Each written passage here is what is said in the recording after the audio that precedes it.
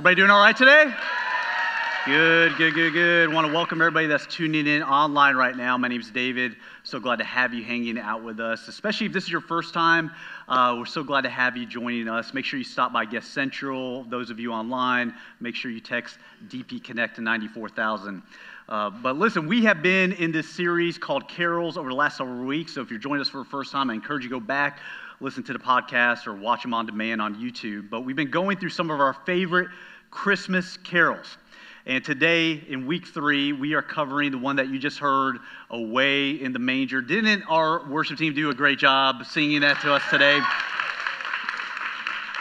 So I don't know if you guys realize this, but here's a little story, a little background on Away in the Manger. It's actually kind of shrouded in mystery and controversy. Back in 1887, there was an American hymn writer named James Murray who entitled the tune to Away in a Manger as Luther's Cradle Hymn. And Luther, he was referring to the Protestant Reformation leader, Martin Luther. He said that Martin Luther had not only written Away in a Manger, but had sung it to his children each night before bed. And as the song spread across America and people began to sing it at home in churches and at schools, they often envisioned German mothers rocking their babies to sleep each night with the strains of Away in a Manger. Ironically, not only did German mothers of this era not sing Away in the Manger, they had never even heard of it until the song arrived in Europe from its country of origin, the United States, where Murray got his misinformation on Luther remains a mystery. Yet because of this outstanding reputation as a writer and publisher, the story stuck.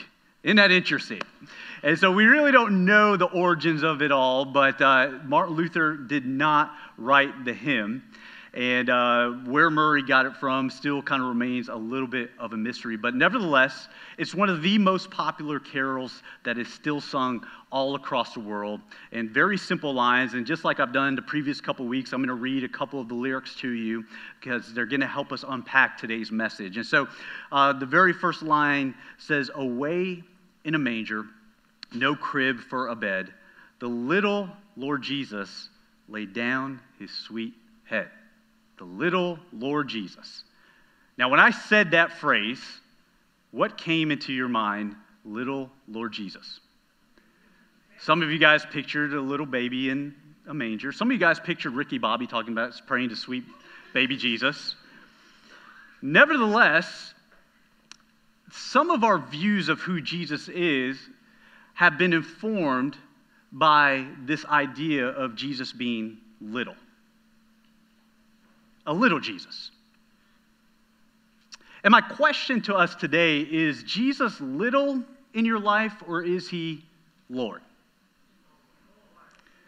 Because how we view Jesus informs everything we do in our lives. And I dare say that there's a lot of people that have a very small view of Jesus. A very small view of Jesus.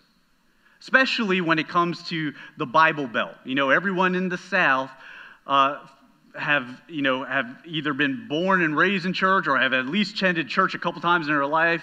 And all of us, to some extent, have a view of Jesus. And I would dare say that some of us have a very small view of Jesus, a little view of Jesus when we talk about him, when we think about him. And there's actually a couple of little views that I've kind of just identified today that I feel are prominent in our culture.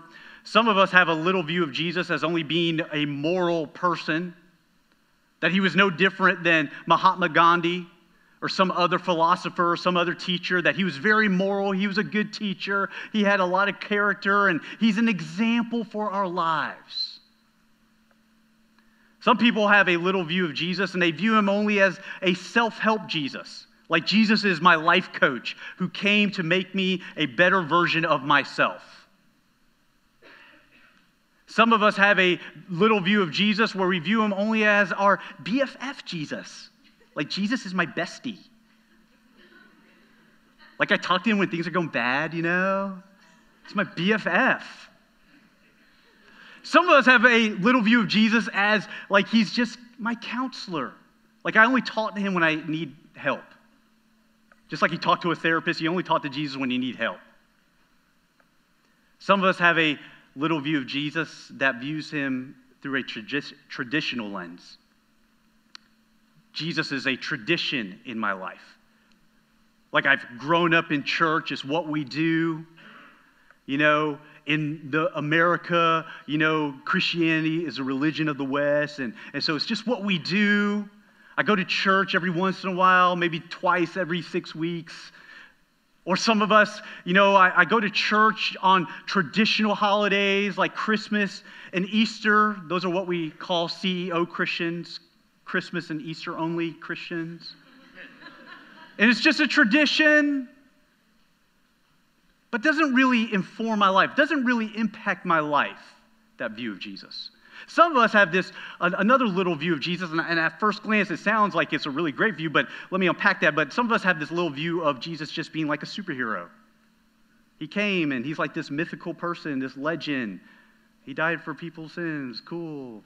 I get to go to heaven, yay. And he's just like this Marvel character, and you know, and he's this hero person. And the list could go on, but let me just say this.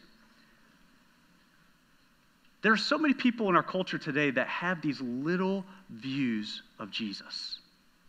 And they're inaccurate pictures of who he is. Now, to some extent, there's some truths about some of those views. Yes, he was moral. Yes, he is an example for us as believers. Yes, he is here to help us. Yes, he is our hero. But if we just stop there and if we just camp out on this, then what happens over time is that Jesus just becomes smaller and smaller. Author Joe Thorne talks about this epidemic of having a small view of Jesus. He says, your view of Jesus tends to shrink over time. It's not that your theology itself drifts, but sometimes you so focus on the aspect of Jesus that you tend to forget the rest. The result is a shrinking Jesus in your faith. And as your shrinking Jesus becomes small Jesus, he is easily eclipsed by idols. Let me just pause there. What is he talking about? He's not talking about statues like we see in third world countries where they worship false gods. He's talking about idols of the heart, lesser lovers, if you will, things that take our attention and affection away from Jesus, things that we think that the world offers us is going to make us more happier than what Jesus offers us. These are idols. And so when we have a small view of Jesus, we look to other things. And this is why you sometimes lack passion, he says, and earnestness for the kingdom and the glory of God. This is why the church is shrinking in North America, because small Jesus does not inspire awe, command respect, lead to worship, nor compel us to talk of him, much less suffer for him.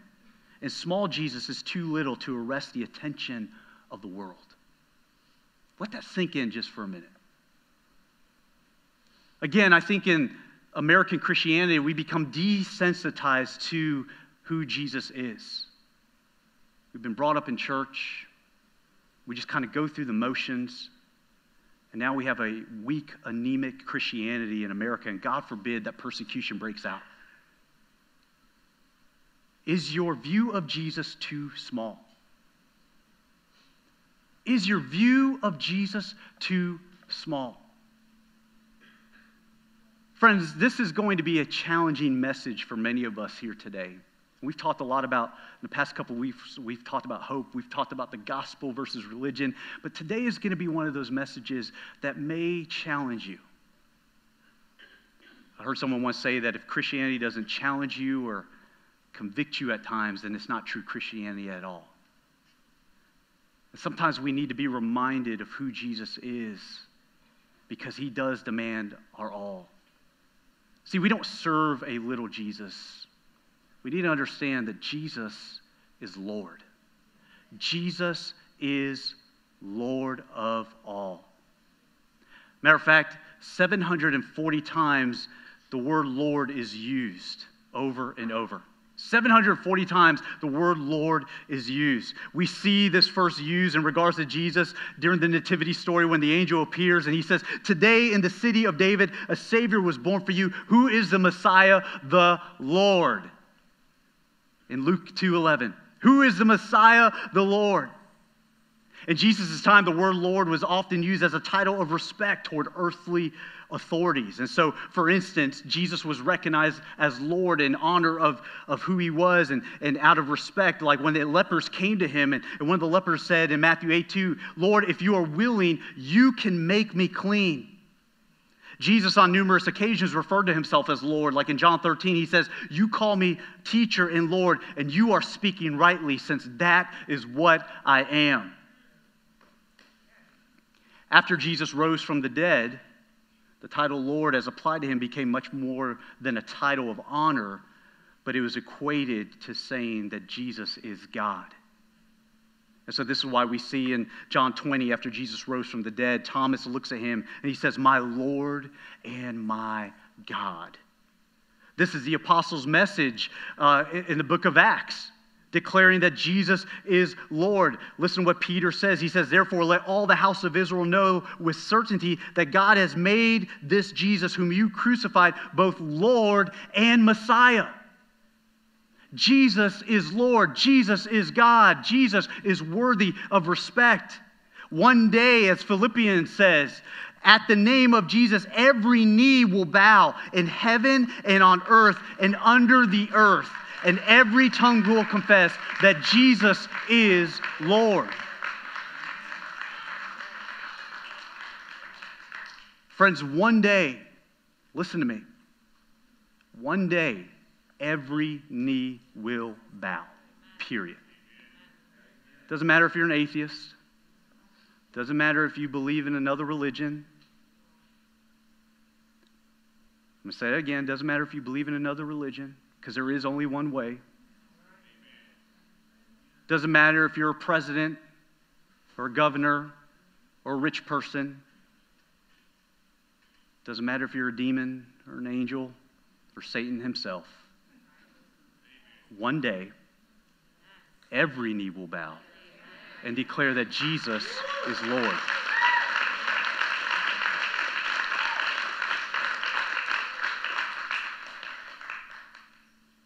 And friends, you won't have an option that day.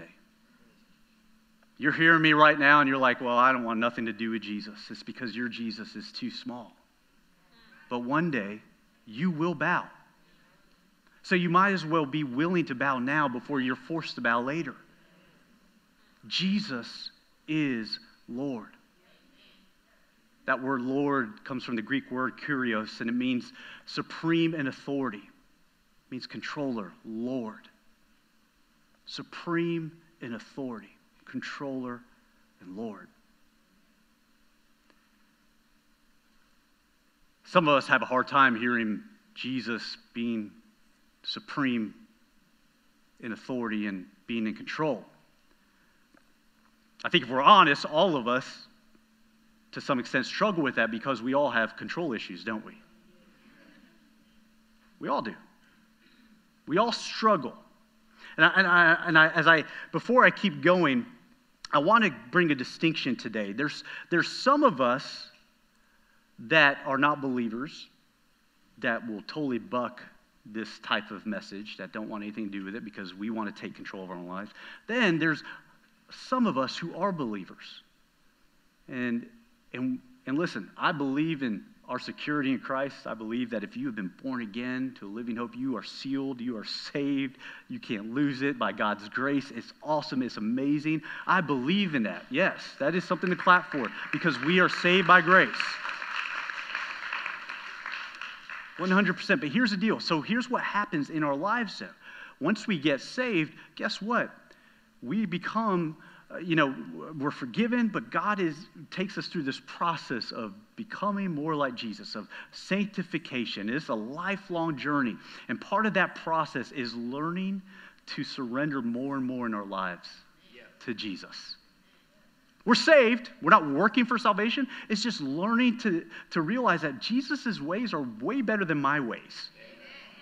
And that's a process over time. It's a process. We're not perfect. But what happens, though, is that many of us, we end up living what I call a partially surrendered life. In Luke 6:46, it says, Jesus actually warned people about this. He says, why do you call me Lord and don't do the things that I say? Why do you do that? Right? And so there's a lot of people that are living just a partially surrendered life. And again, I'll be the first one to admit, there are aspects of my life that I'm still learning to surrender, okay? We're all in this process, but there's some of us, right, that are living this partially surrendered life. And so for some of us, you know what? That's like, hey, Jesus, I'll give you my Sundays, but not my Fridays and Saturdays.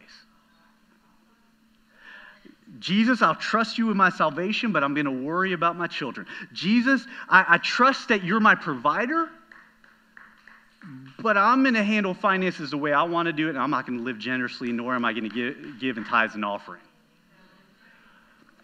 Jesus, you're my Lord, but I'm not going to forgive the person who hurt me. Jesus, I'm going to go to youth group, but I'm not going to let my parents or anyone else find out what I've been doing on Snapchat. Or on TikTok, or the DMs that I'm getting. Jesus, I love you, but I also love sleeping around. And friends, there are so many of us that have such a small view of Jesus that is hindering us, and we are living this partially surrendered life, and this is why we are experiencing such sorrow and pain and hurt and shame and brokenness, and we're not walking in the victory that God's called us to because we keep having this small view of Jesus.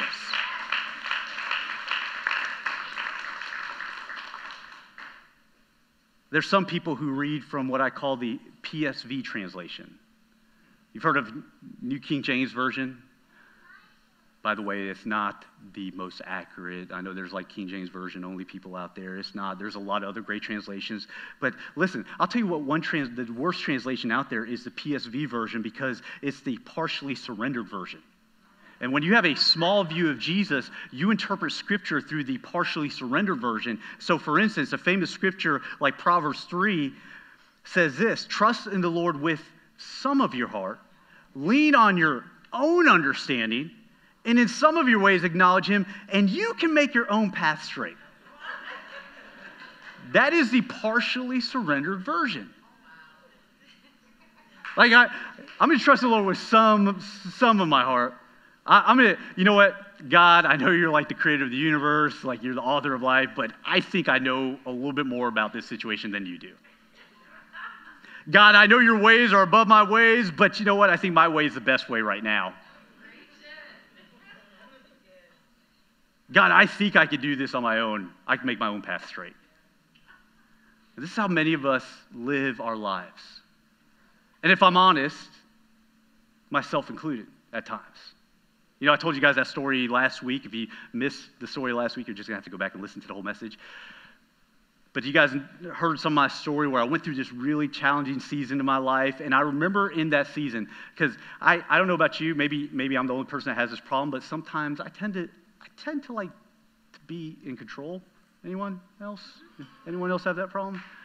You know, there are certain things in my life that I feel like, you know, and it could be a good thing, but it could be a really bad thing at times, right? And, you know, I mean, I like to hold the remote. I mean, I don't know if that's good or bad, but I like to be the one that's driving. My wife doesn't like it sometimes, but right. But there are certain times, and you know where I realize that it could be super unhealthy. And during that season, I remember, I was trying to provide for my family. I was doing everything I can. I was doing everything I knew what to do. And I thought my ways were the best way. And I remember in that moment, in that season, literally I came to a point where it was like, I can't control this. And I had to really learn to submit to the lordship of Jesus in this area of trust. Because I was trying to do things in my own strength. I was trying to make things happen. I was doing all this stuff, and it just wasn't working out. And I had to learn that, man, I had to trust in him. See, really, the idea of submitting to Jesus is really a good thing. You know, when the angel declared, I bring to you good news of great joy, you know, the Savior is born, the Lord of all. What that is, the lordship of Jesus is good news for us because it means that we don't have to live in control of our lives. And it's good news when we let go and we trust and we submit. And friends, I want to ask you a question today, is that what areas in your life are you partially surrendered in? We're all guilty of this. And we're all in this process as a Christian, as we're learning to submit more and more into the lordship of Jesus. We're learning. But ultimately, the goal for us is to live a fully surrendered life. Amen. And I want to clarify this, though. Listen, this is not about salvation, again, because there's some of us who, we love Jesus, but we hear this, we're like, oh man, I got to work. No. This isn't about salvation. This is learning to become more and more like Jesus, because Jesus' ways are the best ways for us. And so we see this idea, though, of living a fully surrendered life all throughout Scripture. Listen to what Paul says. Paul says, "For none of us lives for himself, and no one dies for himself. If we live for the Lord." Think about that. Paul's saying, if you're living and breathing right now, you are called to live for who? The Lord. The supreme ruler, the one who's in control, the King of Kings. We are called to live for him. And if we die for who? The Lord. Therefore, whether we live or die, we belong to who? The Lord. We belong to the Lord. When you accepted Jesus into your life, if you're a Christian, and you received that free gift of grace, do you understand? Yes, it was free, but it cost you everything. It costs us everything. It was a free gift. We didn't earn it. But Jesus, when we received him, you know what Jesus was like? All right, I'm your Lord now. I'm in control. And I want you to live for me. See, some of us just thought, oh, I just get a free pass out of hell. But Scripture indicates that when Jesus Christ died, he died so that what? We might live for him. We now belong to him. I remember when my wife and I, we were, dating, and we knew we were going to get married, and so I had already been saving up money, and I didn't have a lot, but I was trying my best on the youth pastor's budget. Didn't make a lot of money back then. And I remember saving it up, man, and I bought this amazing tiny little ring. It was awesome. And it was everything for me, though. It's like, man, it cost me something, right? And I remember when I proposed to her, she accepted it.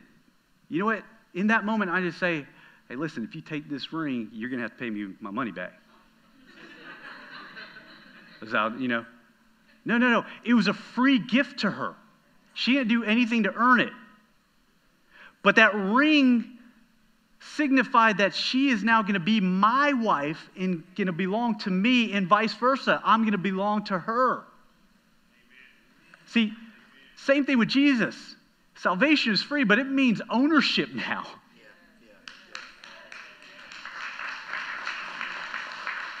Listen, my wife belongs to me.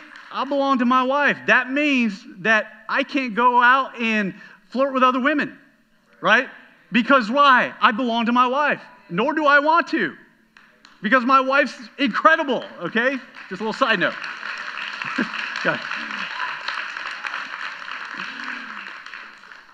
But think about that. Some of us live our lives, I was like, yeah, I belong to Jesus, but we're flirting with the world. Our love, we've gone after lesser lovers, things that won't satisfy us. This is why we're struggling with sin and all sorts of compromise, right?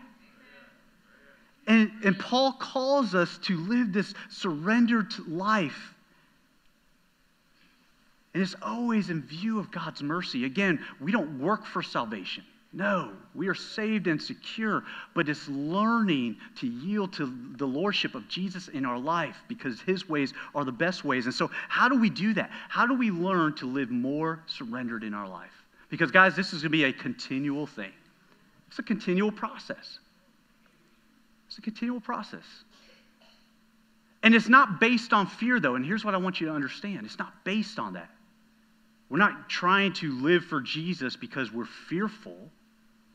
but because we're scared. No, we're saved, we're secure, we have peace with God. But it is based on this love that God has for us.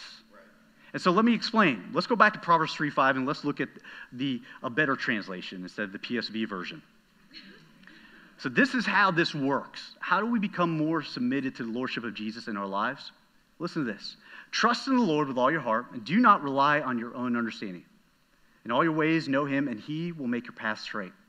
Trust in the Lord with all your heart. What does that sound like? You know, Jesus said to love the Lord with all of your heart, your soul, and mind, right? Our relationship with God is a loving relationship. We don't serve God out of fear. We serve God out of love, right? And so he calls us to love him with all of our heart, to trust him with all of our heart. Don't rely on your own understanding, knowing that God's ways are the best ways, knowing that the best way to live is the Jesus way, knowing that I don't understand things sometimes, but you know what, God, you do. I can't explain things. I know you're in control. I trust you, right? You don't rely on your own understanding. And what do? In all your ways, you know him. Another translation says, acknowledge him, and he will make your path straight. Now listen. All right, don't miss this. That idea of acknowledging him or knowing him is this intimate knowledge. It's this loving, intimate way. That word actually, yada, in Hebrew means to know. It means to know God, to love him.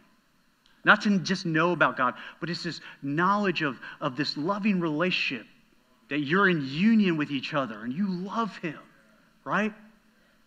And so here's what happens. The more you know Jesus, the more you begin to what? Love him. And the more you love him, the more you obey him. So if we're going to live a surrender life, if we're going to give control to Jesus into our lives, it's not based out of fear, it's based out of knowing him. It's based out of loving him. It's based out of this knowledge that, man, I've been saved by grace, that the gospel of my salvation, right? I didn't deserve anything, and he loved me enough. He sent his son to die for my sins, right? And so therefore, we respond with obedience. This is why Paul says elsewhere to present your bodies as a living sacrifice. But before that, he says, in view of God's mercy. In view of God's mercy, that you don't deserve to be saved. You deserve hell. But God saved you by his grace. None of us did anything to deserve it. But guess what? He calls us now to live in response to him and to present our bodies as a living sacrifice, holy and pleasing unto Jesus. See, we please him not because we're scared. We please him because we love him. We want to bring a smile to his face. You know what? My wife and I, guess what? We're not scared of each other, but we love each other so much that we want to honor each other, right? We want to honor this relationship, and it's the same thing. It's the same thing with Jesus. The more we know Jesus, the more we love him, and the more we love him, the more we obey and trust him in our lives. And let me tell you something, friends. The lordship of Jesus should affect every aspect of our lives. It should. Now, we're not perfect. We're going to make mistakes. We're not perfect. None of us that thank God for his grace. We are works in progress, okay? But when we understand this and we start to grow in our relationship, and that's the key, growing. There's so many Christians who, they just want to hold on to their little small view of Jesus instead of growing and knowing him. And listen, you were called to know Jesus. Husbands, what would happen if, you get married and then you don't date your wife after a while, you don't talk to her after a while, you're not going to really know them, right? I know that's no men in here. It's not, no one online. I'm talking to another church, right? There's no men that do that, right? Let that one sink in for a second. But what happens over time if you're not intentional? There's no growth. You become stagnant. And there's so many people in their walks with Christ right now that have become so stagnant because they're not growing. There's some people that didn't grow this past year. Why? Because they didn't get connected to a life group. They didn't have other believers around them helping them grow in their faith. There's some of us that haven't even picked up our Bible in quite some time. We're not growing, and so therefore our view of Jesus is so small. And friends, we're called to grow in our relationship with him. Jesus is better than anything else. His love is better than life. Why wouldn't we want to spend more time with him and grow and know him more?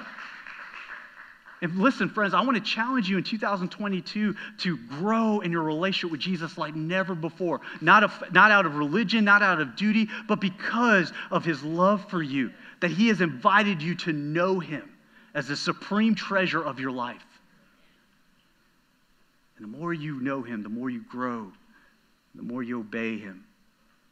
And what ends up happening is that over time is that the lordship of Jesus starts affecting our lives. Again, we're not perfect. I'm going to give you just a quick example. I know some of you guys, I don't know why I'm talking a lot about marriages, but I guess here it is. This past week, I know none of you guys don't ever get into, arguments with your spouses. Every once in a while, me and my wife do, just every once in a while. And like this past week, we had a little scat, okay? Just a little, it is what it is. It happened. So what happened? Let me just give you a little brief general overview, okay? I won't get into the details.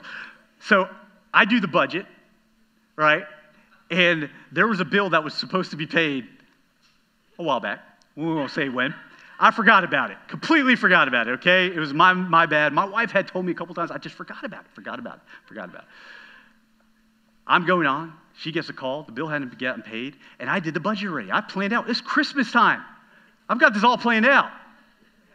We got a budget we got to stick with. Well, my wife, she pays the bill. She does the right thing. She tells me about it. I'm like, what are you doing? You can't pay the bill right now. I've got this budget, right? There's the control aspect. I'm like, no, we can't. We got it, right? And I am all upset. I'm like, I cannot believe she did this. And she's like, I did the right thing. You're wrong. And I'm like, nuh-uh. And, and I got I acted like I was 2 years old and all this stuff, threw a hissy fit. I'm just all upset. And like literally, I know none of you guys ever do that, okay? I know I'm not as sanctified as you guys. All right, whatever. I'm just being honest. But what ends up happening, though, is that here's what takes place. And this probably happens more times than often. But you know what? Both my wife and I, we love Jesus. We are committed to growing in Jesus. We both realize that Jesus is our satisfaction, not each other. And so we realize that we're, of what he's done for us. And so therefore, because we know him and love him, we want to be more submitted to him. And he, and we've grown our relationship with him. So guess what happened? So because of all that, after I threw my hissy fit, temper tantrum, it wasn't that bad, just a little bit. But I remember a couple hours later, it's like Jesus was like, mm-hmm. And I'm like studying for this message about the lordship of Jesus, and I'm like going on, oh, this is going to be good. And Jesus is like, what about for you? I'm like, what you talking about, Willis? Like, you talking to me? I'm like, me? She was wrong. And Jesus was like, no, no, no. And in that moment, I was like, oh, wow. And I just had that little realization of like, wow. Like, my attitude was completely wrong. And I went because I love Jesus and I want to honor him. Therefore, I want to honor my wife and I want to be humble. Went and apologized. And I'm not telling you this I hate having to tell you my stuff sometimes, but I'm telling you this because this is how it plays out in our lives. It's like we're not perfect, but we want to, because we love Jesus, we want to honor him. And so therefore, because we want to honor him, that literally informs how we treat each other as spouses. That's right. It literally informs how we treat our children. There's been a lot of times where I've apologized to my own kids, which is never fun. There's been times, not only when it comes to apology, but just even making sure that we are honoring Jesus in our home. There's been times where we've turned off the TV. And I'm not legalistic. Trust me, I hate religion. I'm not legalistic. I'm like one of those guys that will push it. No, I'm just kidding. But I don't like legalism at all. But because I love Jesus and I want to be submitted to his lordship, there are certain things I was like, we don't need to watch this as a family. I'm involved in my children's lives. Why? Because we want Jesus to be the center of our life. I see too many families that are disconnected. Why? Because Jesus is not at the center, and the Lord Jesus is a little Jesus in your family. And this is why your kids are struggling sometimes, or this is why there's problems. Why? Because we think too small of Jesus. And friends, listen, the lordship of Jesus should inform every aspect of our lives. It should have informed how we treat people of different backgrounds and ethnicities and perspectives and what we do with our finances, what we do when no one's looking at us. What we do when no one's looking at us. What are we doing when we're all alone? Are we seeking to insert Jesus into what we're viewing online, or who we're talking to, or what we're saying? And I don't say this to bring shame or condemnation, but there's some of us that need this little kick in the pants today to remind us that you were bought with a price. You belong to your Lord and Savior who paid the ultimate price for you.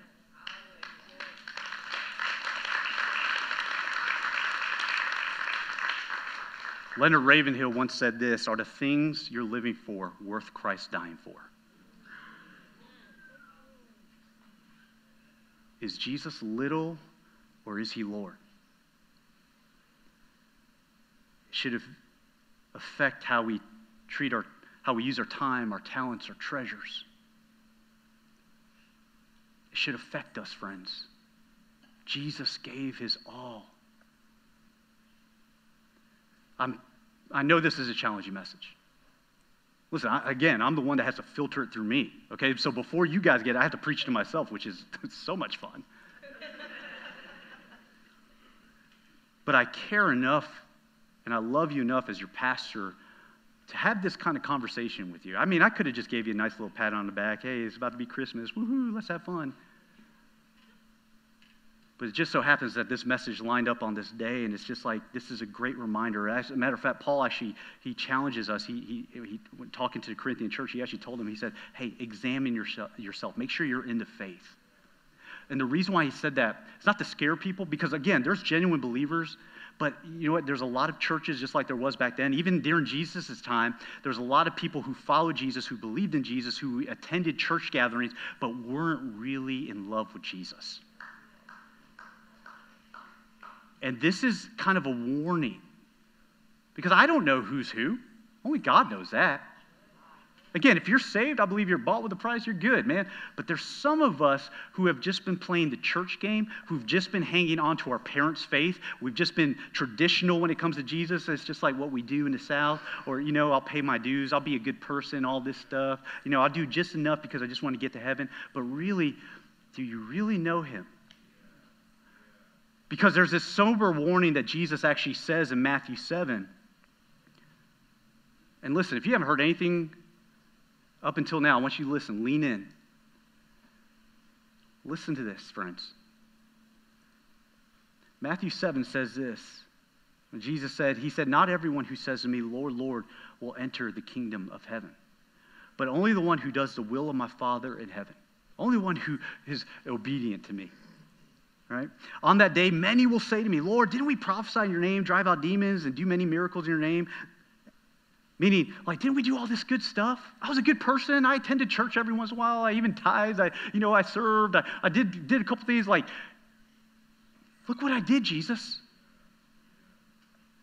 And what does he say? I will announce to them, I never knew you. We were never in union together. I didn't know you. You didn't know me. You never accepted my gospel, this free gift of salvation, and you never surrendered to that, and you never allowed me to be the Lord of your life. You just played the game. You just went through the motions. Friends, this is a sober warning.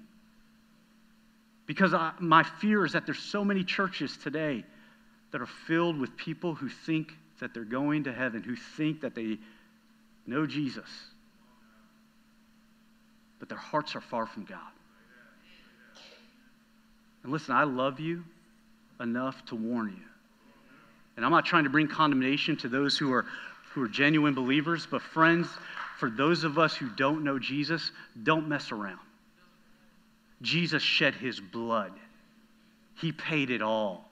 Not so that you could just live the life that you want to live. Not so that you could just live your best life now. Not so that you could just become a better version of yourself. Not so that you could just go to church whenever you just feel like it. Not so that you could just play the church game and, come on Sundays and then sleep around throughout the week and it's my body, it's my life. I'm just going to do whatever I want. No, you were bought with a price, friends. Have you surrendered to Jesus? Have you surrendered to Jesus? Have you surrendered to Jesus? Examine yourself today. And listen, if you are in this moment right now and you realize, man, I don't believe I have. The gospel is good news. It's good news. It's the reason why we celebrate Christmas, because as God came down from heaven to earth. Why? Because we were separated from Him. Our sins separated from God. Listen, I know we're a little bit over time, but just hang with me for a second. Listen, do you understand the cost that Jesus paid for you?